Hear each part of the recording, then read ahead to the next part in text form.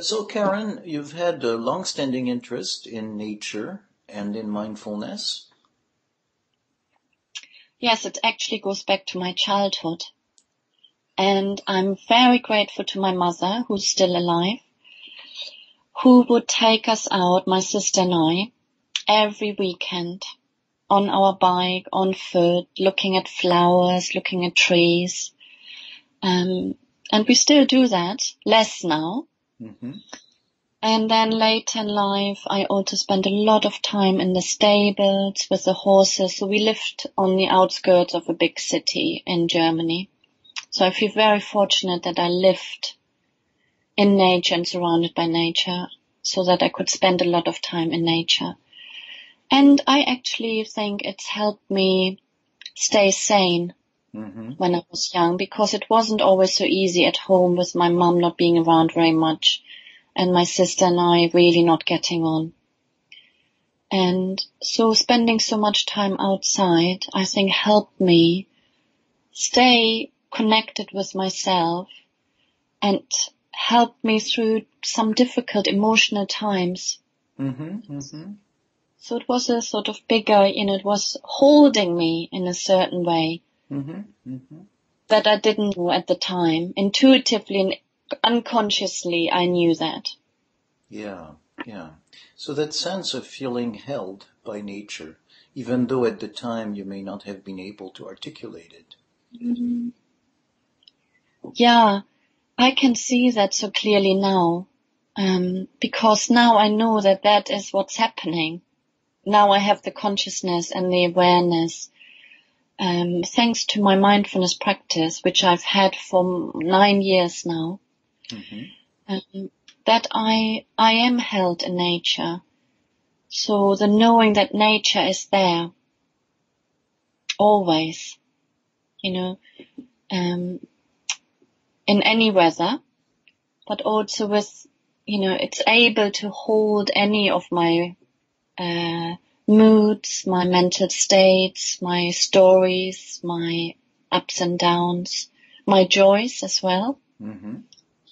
So it's just a very reliable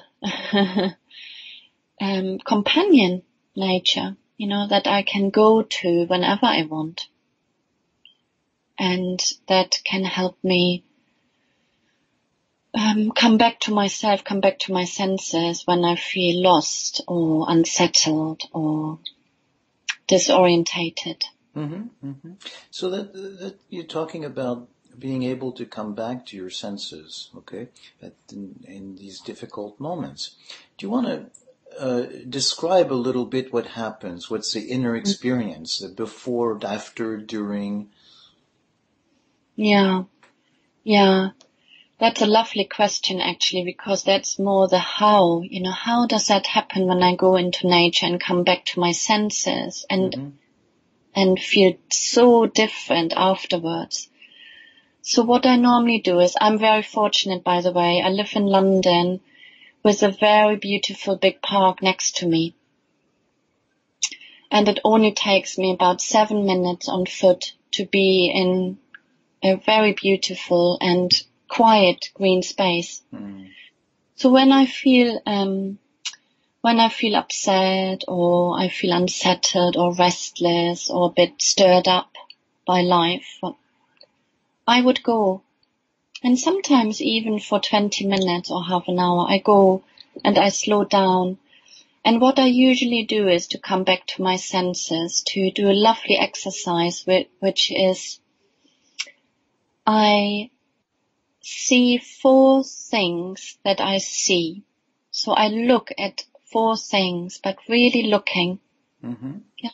So that might be, I look at the sky and really see the clouds and give myself a little bit of time. And then I sort of give myself a little nod. Yeah, clouds. And then, so what else do I see? That tree may, be there in front of me. And I look properly. The tree. And then maybe there's, we have lots of geese in the park, and I love when they fly in a little group. So I would say, there's some geese. or some beautiful blossom or flowers. That might be the next thing. So 4 things I see. And then I would go to hearing sounds. 3 things I hear. It might be the geese, or it might be a plane in the air that we sometimes get here, or the children, the birds. Lots of sounds generally. And let each sound that I hear and focus on come to me. Sort of really let that sound land in my ear. And then I go to 2 things I feel. And that might be internally how I feel in that moment, or feeling my feet on the earth, or I feel my clothes on my skin, or maybe if it's windy, the wind in my face. And then at the end, I focus on 1 thing that I smell or touch. So there may be a smell in the air. Usually there is some smell, which is a lovely thing to do because that's not often what I tune into. So that's the 4, 3, 2, 1. I couldn't help having a big smile as you're describing this. And as I, in a way, I'm curious about what the smile is about. And it has the quality of reading a children's book. And I see a child, going and saying, "Hello, Mr. Tree. Hello, Mrs. Cloud," or just, it has that quality of wonder, and especially you describe this, you say the setting is moments when you're upset, you're a bit, you have a sense of, all these difficult feelings or the kind of nervousness we have in city life. And that shift, to getting outside of, these, maybe your head, into encountering the world and greeting it and interacting with it. That's what probably gives me this big smile. And I think what's really powerful about this exercise is, and that's what I also do when I run workshops, particularly mindfulness workshops, is to really look and to really see. We can often, with so much buzziness in our head and so many distractions, particularly in city life, look at the sky, but not see it. Or look what's around us. Maybe there are beautiful trees and there's blossom and this and that. But we can't see it because our mind is so cluttered. So this is so powerful because when we really focus on, what do I really see right now? And sort of name it. Yeah, so I want to maybe underline this. If we just go and say, I'm going to look at 4 things, we could be doing it in a checklist type of thing. Okay, I've seen one thing, I've seen the other one. But you introduce the question of what do I really see? So that, it helps focus your attention to what am I seeing as opposed to just, okay, I've seen one thing, done. Yeah, and that's so important, isn't it? That really is at the heart of mindfulness. It's paying attention to what I see, to what I feel, emotionally or bodily, what I hear. So paying attention, that quality of paying attention to what is there in that moment and to let that come to us and have an effect.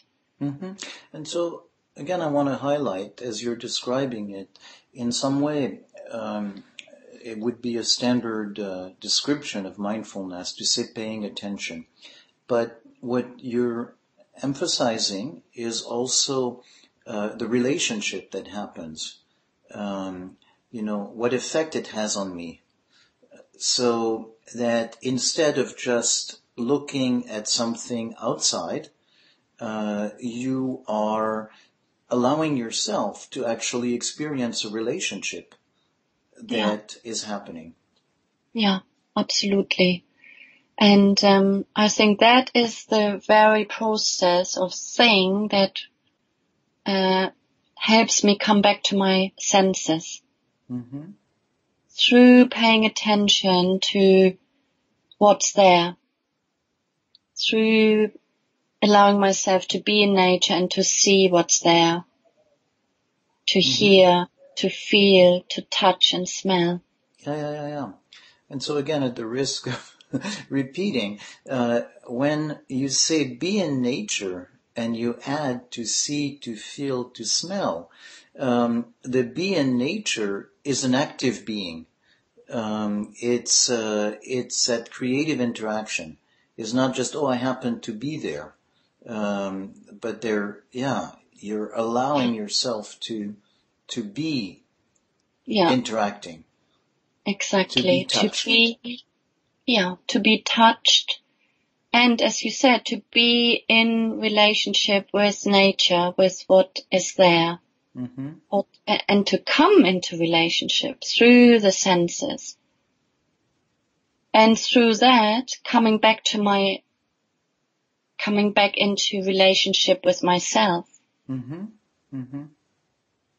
Because there's a grounding and a coming into the present moment happening when I enter into relationship with nature that I think is so impactful and powerful, and that brings me into contact with myself again in the moment, and that is what helps so much with any difficult feelings. Mm-hmm. And so as you enter in relationship with nature, it helps you get into relationship with yourself. Yeah. And so you're more in relationship with yourself in the present moment as opposed to being in relationship with the clutter, the chatter of your mind. Yeah. And that is, I think, what I described earlier, that I feel held by nature. Mm-hmm. But of course, it's not nature doing something to me. Mm-hmm. Nature is there for me, and it's through me entering into nature and into relationship. So it's an active coming into relationship and into the present in nature. Yeah. Yeah. And that feels so holding and healing, if you like. Yeah. And it feels very, very, very nice to hear the how, as you said, it happens. So it's not just, okay, I'm going to go out and nature will hold me, but it's your entering into a relationship. Yeah.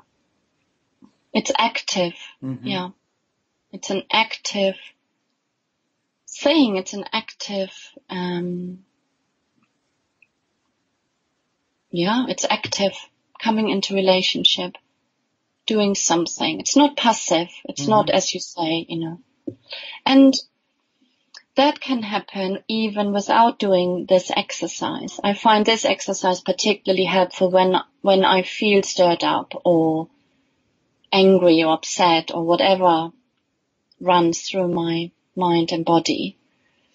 But just sometimes by, if you like, mindfully walking around the park, without necessarily going through the exercise in this way, but being more aware of what's around can be very helpful as well. Mm-hmm. To ground ourselves, to be, to calm down, to feel more spacious inside through being open to nature and the environment.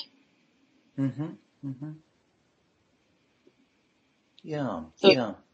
And so maybe that, yeah, as you say, it's not always necessary to do the exercise, and the exercise is going to be more helpful the more stirred up we are, because it's hard to get out of activation. yeah, yeah.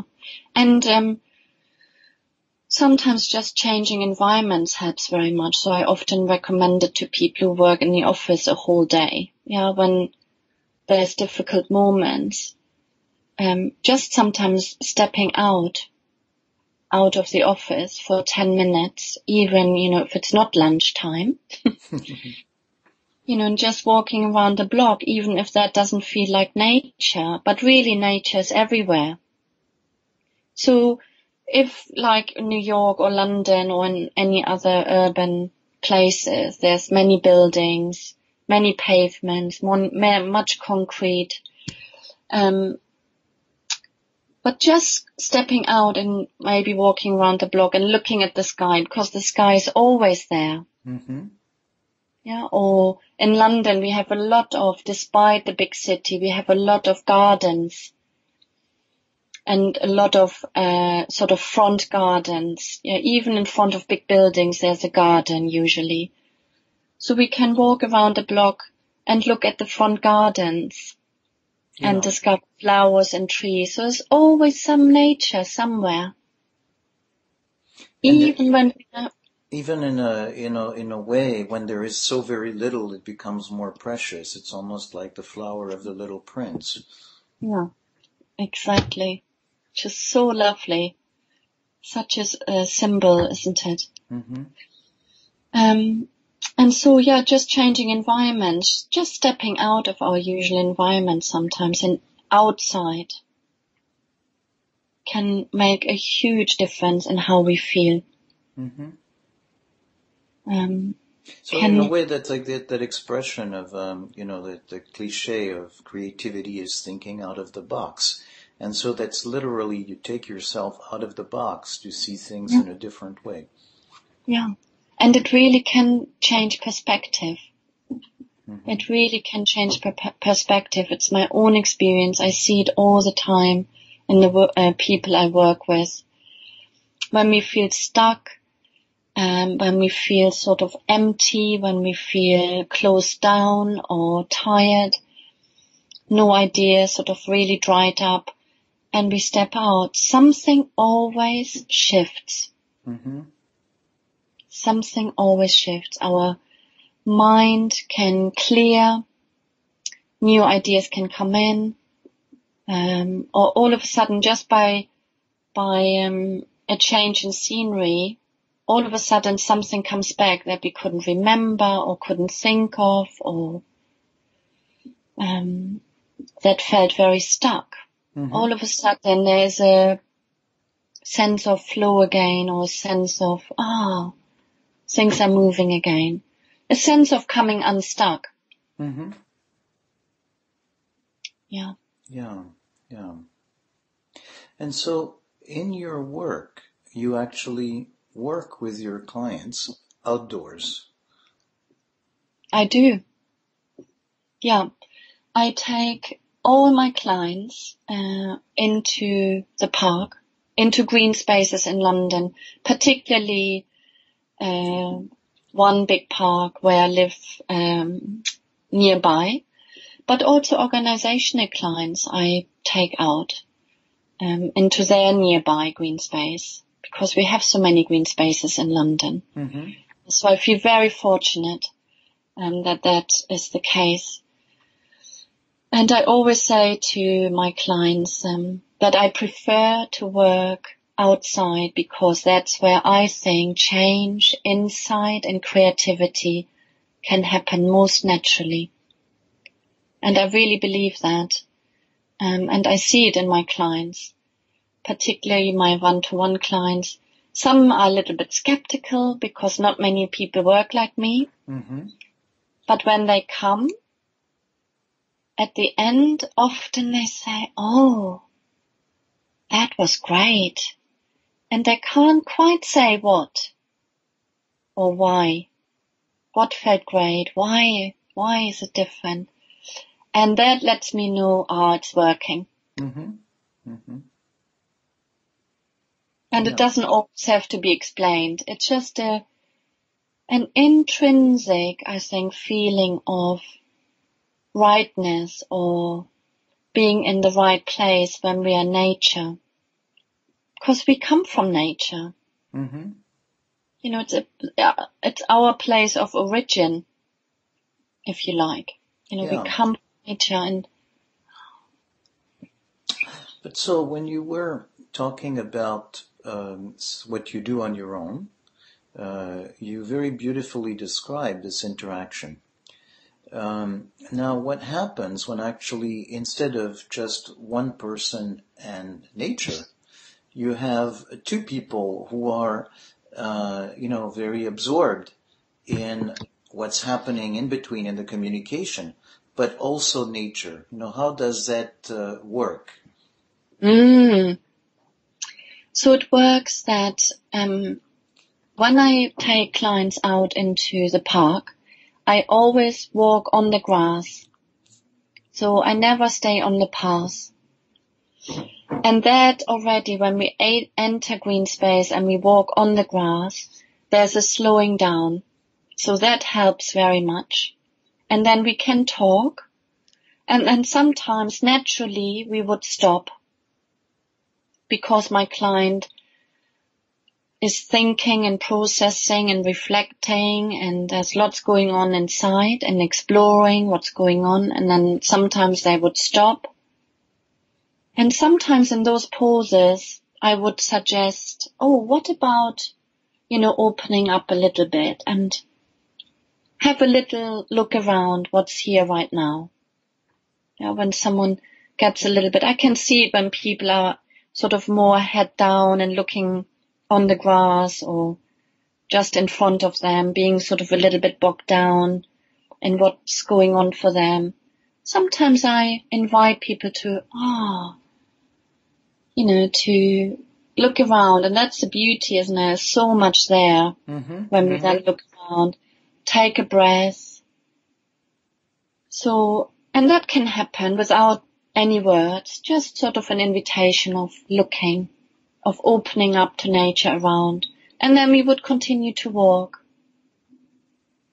And the conversation would continue, or maybe silence happens.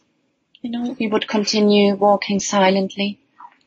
And that works well outside as well. Rather than sitting inside. So walking next to each other in silence can be very enjoyable and helpful. Also. So that's how it works. Talking, stopping, looking, feeling our feet on the ground, stopping again. So it gives, in a way, a rhythm or a different rhythm or an expansion, that the relationship is not just with the problem, with the issues, or just with the two people, but there, that larger container is there. Absolutely, yeah. The larger container that is nature, that holds both of us. Yeah. And I think that's why I do what I do. It's such conducive conditions to be outside in nature. Supportive, soothing, helping us to slow down quite naturally as soon as we enter green space, people slow down from their busy sort of pace. Sometimes I say, let's slow down a little bit. That's nice. So, as I'm listening to you, I get with the idyllic version of, green and ideal temperature and so on. But what happens when it's really cold or it's rainy or... Well, I can reassure you, it doesn't get as cold here as in New York or in other places. I get asked this question all the time.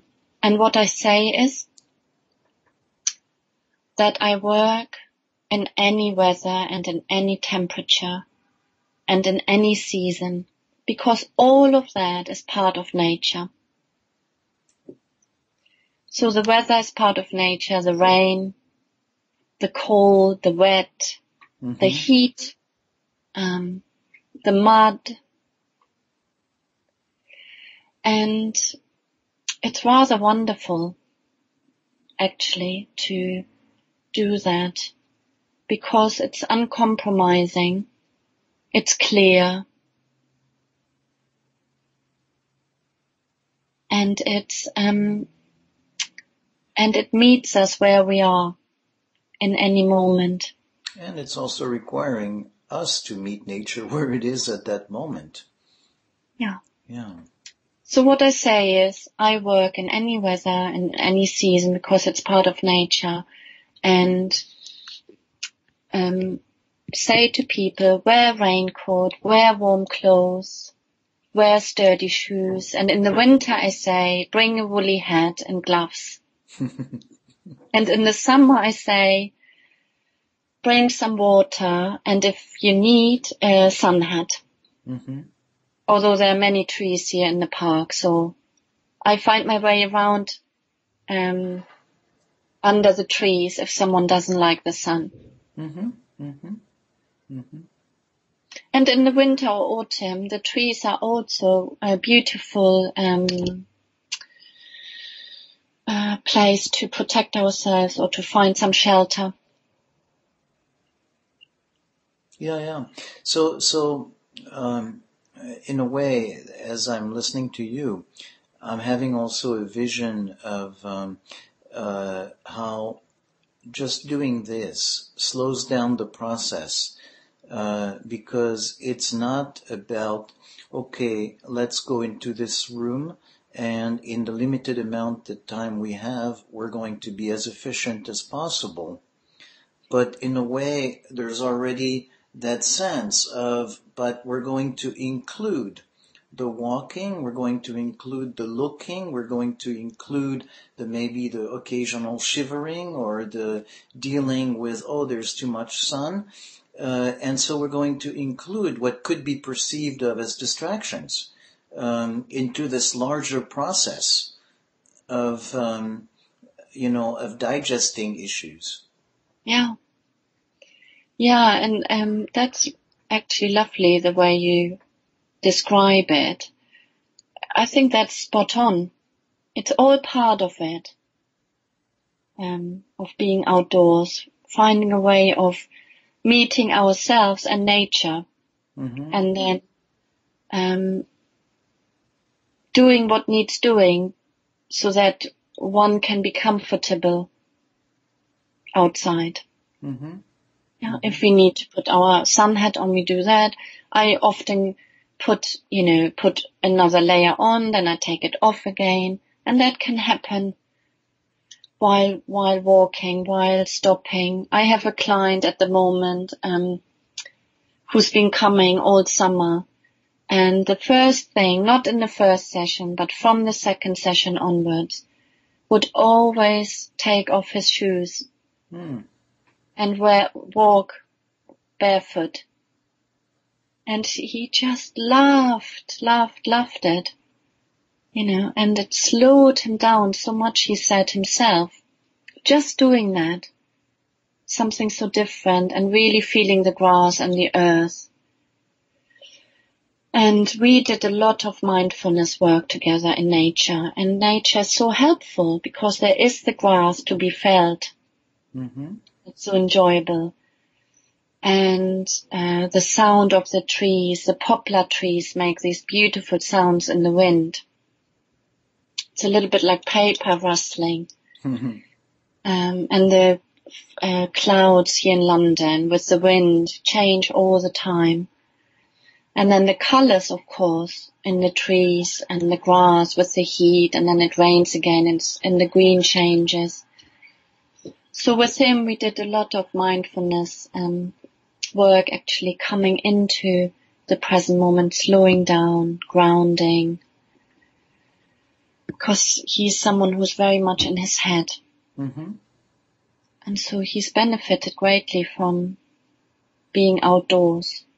Yeah. Yeah. And it's something he can do on his own as well. He doesn't necessarily need me. Mm-hmm.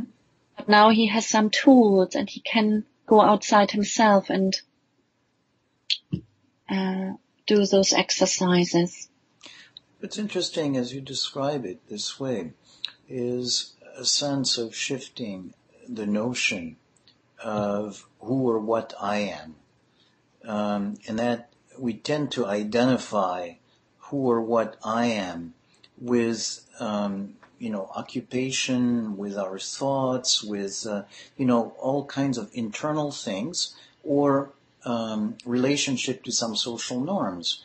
And what you're describing is actually a moment where experientially we perceive who we are in relationship to our physical interaction with nature.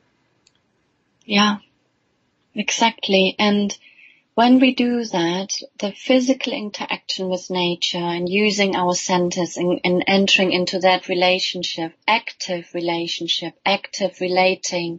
to nature, rather than just taking it for granted, it's there, and separating ourselves from it through the physical contact and physical relating to nature, I think our tight sense of self or over-identifying with ourselves or a certain role or a certain view we have of ourselves can loosen up. Yeah, and so we feel a little bit more spacious inside and can sort of review certain views of our, how we identify with ourselves or how we, view ourselves, the beliefs we hold. Mm-hmm. Yeah, because it's a different experience of who we are. Yeah. And so then we get to see that side, which we normally don't see as much. Exactly. And I think that again comes back to physically relating and through our senses, actively relating with nature. Again, allows us to sense that we are so much more than what we think we are. Mm-hmm. Yeah, when we feel sometimes so tight and narrow and small inside, being in that bigger container of nature and connecting and relating to it, it can help us really sense, there's more. Mm-hmm. I'm not just that, what I think. I'm so much more, and sometimes I don't know how much more and what exactly. But there's a opening and a spaciousness and possibilities. And then through that we can have a different sense of ourselves. That often can be more, a bit more positive, a bit more uplifting, a little bit more kind. Yeah. So this sounds like might be a good place to leave it, but do you have anything that you would want to add? No, that feels like a lot. Thanks, Karen. Yeah, thank you very much. This is part of the Active Pause podcast at activepause.com. We normally don't see as much. Exactly. And I think that again comes back to physically relating and through our senses, actively relating with nature. Again, allows us to sense that we are so much more than what we think we are. Mm-hmm. Yeah, when we feel sometimes so tight and narrow and small inside, being in that bigger container of nature and connecting and relating to it, it can help us really sense, there's more. Mm-hmm. I'm not just that, what I think. I'm so much more, and sometimes I don't know how much more and what exactly. But there's a opening and the spaciousness and possibilities.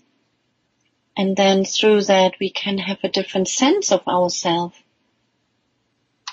That often can be more, a bit more positive, a bit more uplifting, a little bit more kind. Yeah. So this sounds like might be a good place to leave it, but do you have anything that you would want to add? No, that feels like a lot. Thanks, Karen. Yeah, thank you very much. This is part of the Active Pause podcast at activepause.com.